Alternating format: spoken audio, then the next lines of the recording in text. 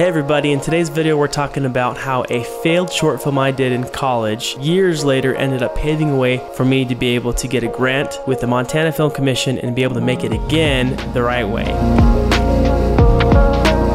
For those who are interested in knowing about this process, I'm documenting this film that I'm shooting on 16mm film as a first-time filmmaker doing this on film. And you can check out other videos on my channel of me talking about that process, of my test shoot that I did. You can check that out, my first time ever shooting on film with my brother Alex, who's DPing this project. But as I'm getting to create more videos about this short film, I just realized it might be helpful for anyone watching, if they wanted to be able to get a little bit more of the backstory of this film, a little bit more insight to where it came from, why I decided to make it in the first place, and maybe give you a little more insight on some of the characters, the setting, the genre, and stuff like that. Let's just rewind 6 years back to when this all started.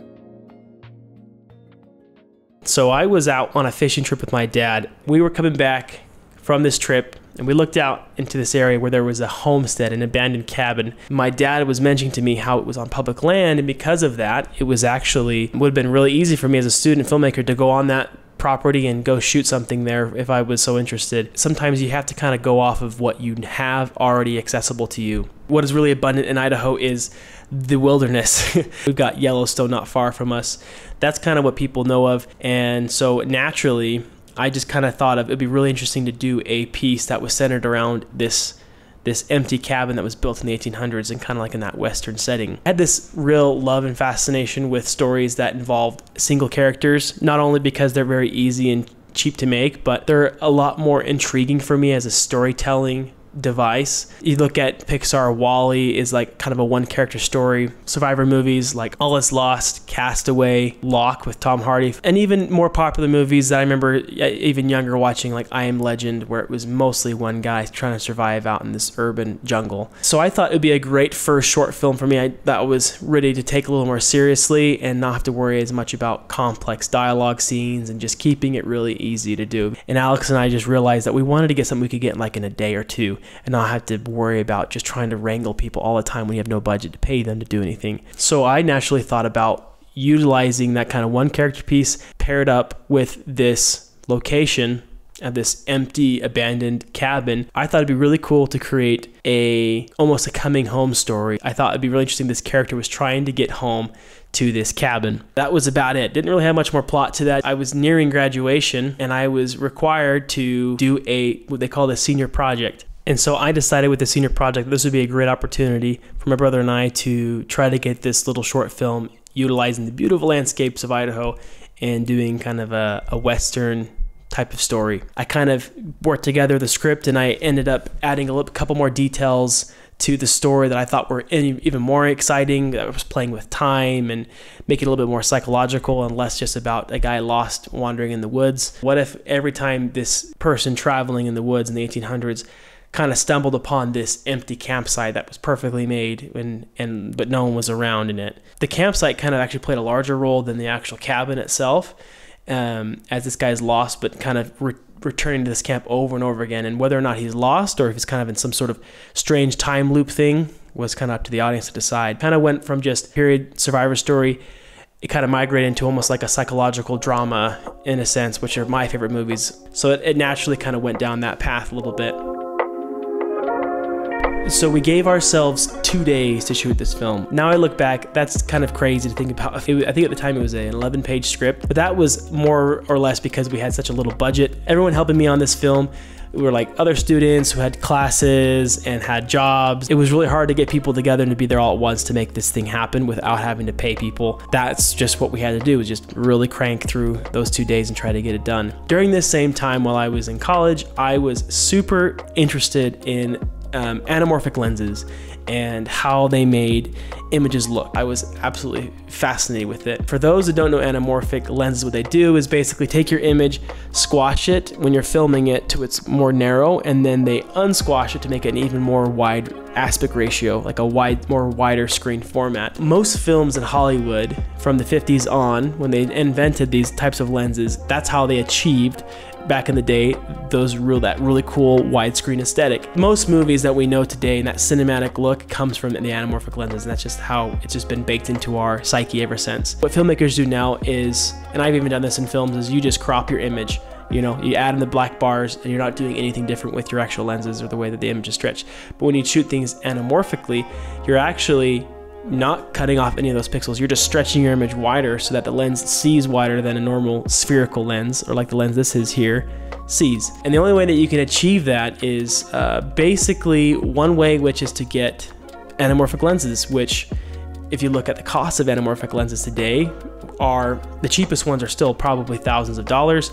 The real good ones, the real cinema anamorphic lenses, are in the tens, if not hundreds of thousands of dollars at times, and they are just completely unavailable for guys like me in college to get my hands on. But there is one hack that you can do, and maybe those know where I'm going with this. You can use what are called projection lenses. And a projection lens is not an actual cinema lens that you use on your camera. It's a lens that goes on the old 35mm projectors that used the same prints back in the day before we had all digital cinemas. And so in theory, you can use that same lens to shoot. You can get that same effect. So I called a local theater nearby. Lo and behold, they had a couple of these that just were lying around collecting dust, and they sold them to me for $40 each. So I got 2 of them, and I was super excited to find them.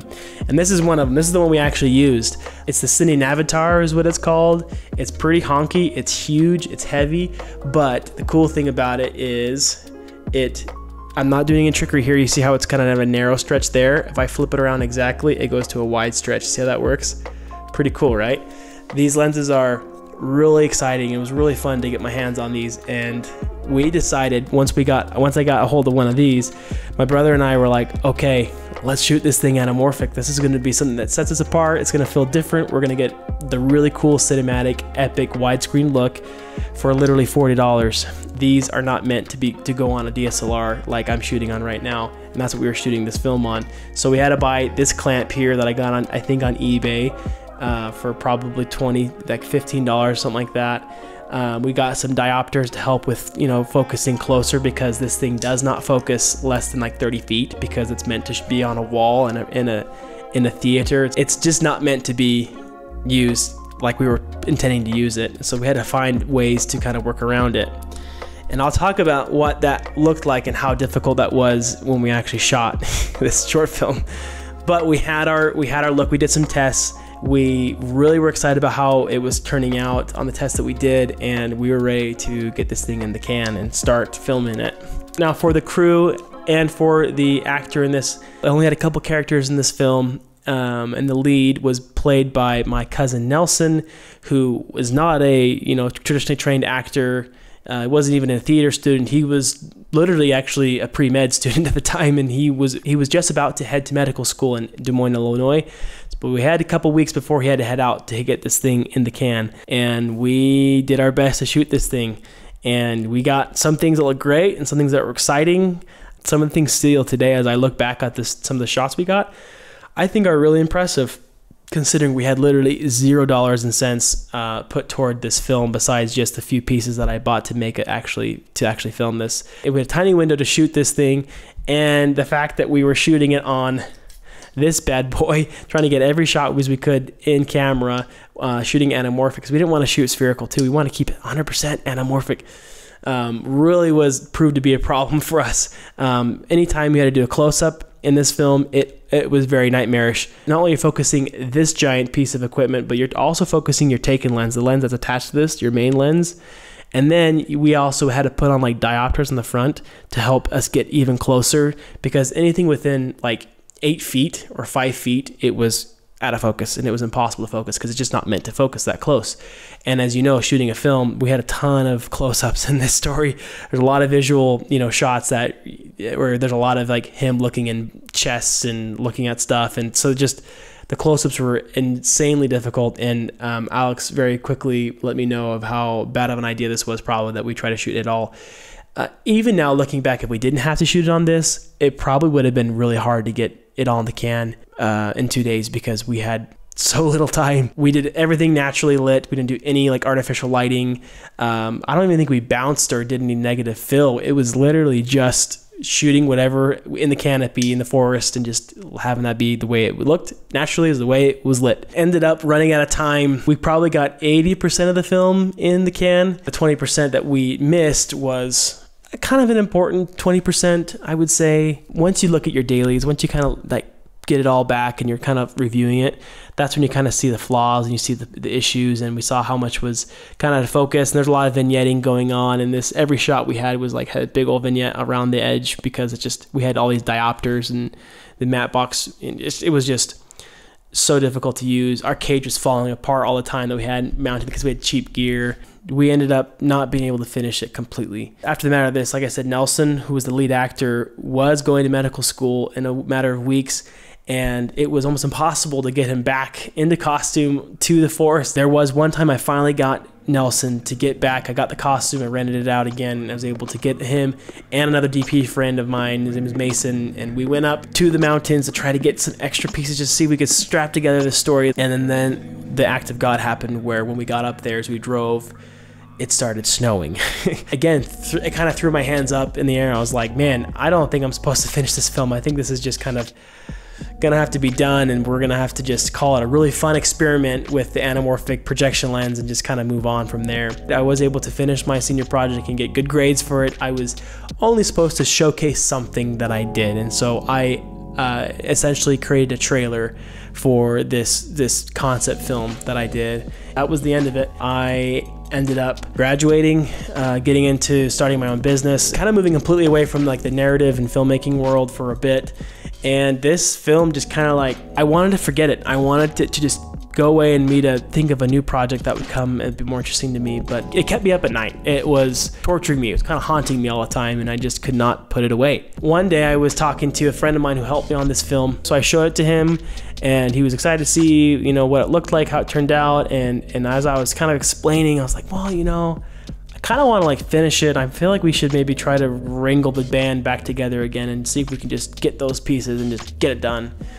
And he told me something I didn't expect from him. He just looked at me and was like, no, Tanner, I think you should do it all again and do it right.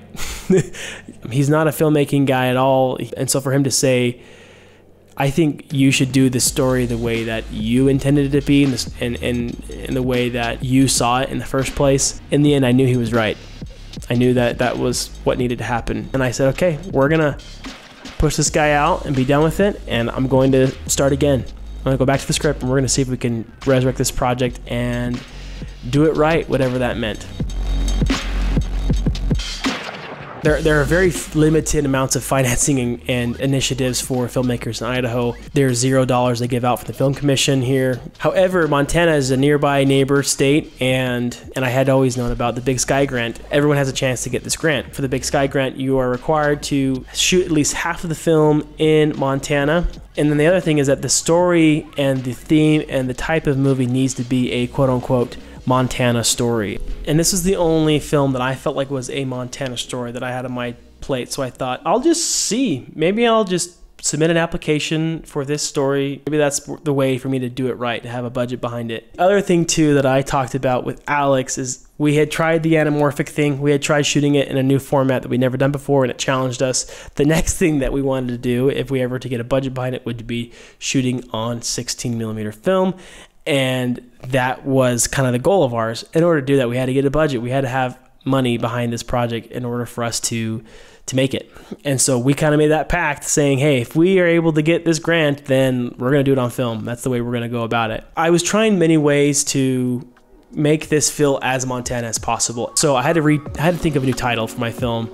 And as I was doing research about Montana, there's a dormant volcano called Lone Mountain. And that name really stuck with me. And I thought that was very reminiscent of this story. It's about a individual who is alone in this wilderness and is surrounded by mountains. It just stuck with me, and I renamed on my application now what I'm calling it as Lone Mountain. I submitted my application. I showed the trailer. I did, you know, a kind of write-up. I showed all the storyboards I had, the script, obviously. I felt like it was a pretty solid application, and I sent it out to them. Probably 3 or 4 months went by, and I did not hear anything back from them until one day I checked my voicemail, and I noticed that I had 2 or 3 calls from a Montana number, and then suddenly I just remembered, what if that's the film commission? Hey, this is Stacy Zylak from the film commission, and I'd like to talk to you about your application for the film grant. Hurry and call them right afterward. I'm like, oh my gosh. Kind of expecting that it might be like, hey, sorry, we liked your stuff, but we're not gonna, be able to give you any money for the grant, whatever. But as I talked to her, literally the words came out, we'd like to let you know that we are happy to grant Lone Mountain $10,000 to be made. And we really liked your application. We're really excited about the story. And I was over the moon excited. I was breathing heavily on the phone. That was at the beginning of it. Okay, we have $10,000 and we can start this process. That's how I got to this point now, posting videos on YouTube talking about this little short film called Lone Mountain. Ended up kind of coming full circle again to where that original film has paved the way for the film I'm making now and actually have a budget behind it. And so I do want to kind of share 3 points for creatives, for filmmakers. Never feel like a project you work on, you really invest your part of your life into, no matter how it pans out, good or bad. Never feel like any project is a failed project. Just the experience alone and the things you learn from it and what you build from that always ends up proving to be a lesson, and you gain a lot of value from that than you ever would of not trying at all. I think a big part of my application was that I had shot previously all of this stuff. I wasn't just sending them a treatment or a script or a log line. I had literally in the can 80% of my film, and I shot it anamorphically, so it helped elevate the look and the feel of this project. I had storyboards, I had concept art, I had lookbooks, and they were able to trust me in saying, hey, we like what this is looking like and how it feels. Let's give him some money to maybe do it the right way. Always show your vision when you want to get something made. Always show, don't tell. Not everybody's a visual person who can see it in their head when you tell them an idea. There's a lot of great tools today in the world you can use, even like AI, that can help you really flesh out concepts, and that's going to be hands down more valuable than just giving them a log line or a script to read, because it's more work for them. You gotta knock their socks off visually. And then the last thing that I learned was to trust your inner voice. Whatever you want to call it, your conscience, your inner voice, intuition, your gut feeling, trust that. I do believe that inner voice that you have needs to be followed and it needs to be trusted. In this case, I wanted to put this story away. I wanted to be done with it and not have to worry about it anymore and just chalk it off as a failed project. I had that feeling deep within me saying, no, don't leave it alone. Bring it back, resurrect it. You're not done with this project yet. Luckily, I had my friend who really did that, gave me a little bit of a spur to move forward again and try something new, because I had needed that. Give or take for what you will. This is the story of Lone Mountain. This is where it started from. This is where I'm at now. I just wrapped on production, now going into post-production. I'm excited to share with you guys of how it went. There were so many stories that I'm excited to make videos about, to tell you what happened on actually making this and attempting to shoot this thing on film with a very little to no budget, and kind of my first debut on a much bigger project that I am writing and directing. So if you want to come along for the journey, subscribe so that you don't miss out on the next video I post on this. And if this is the one video you're gonna watch, hopefully you learned a few things like I did from this. Thanks for watching.